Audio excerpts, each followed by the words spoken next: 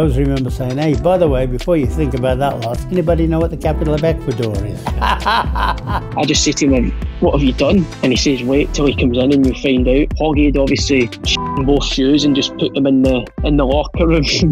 Everyone knew around Birmingham I was a party boy. Girls galore, you know, just that footballer lifestyle. To come and put his arm around me and just sort of console me and say, this is football, welcome to football, you know, these are the ups and downs you're going to have in your career. My agent phoned me and said, there's nothing on the table from Villa.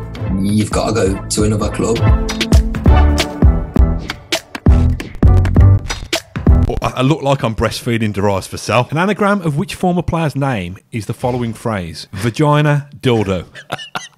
Is it David Ginola? It is David Ginola. No way. Yes. Yes. Oh, well done. Yes. What am I doing in my life? For those of you who've supported us so far, stay tuned because this journey's only just begun. There's plenty of twists and turns being a Villa fan, as you know. If you're new to our content and who we are, then consider subscribing to join us for all the ups and downs and downs and downs of being an Aston Villa fan. Thank you very much for watching. Up the Villa.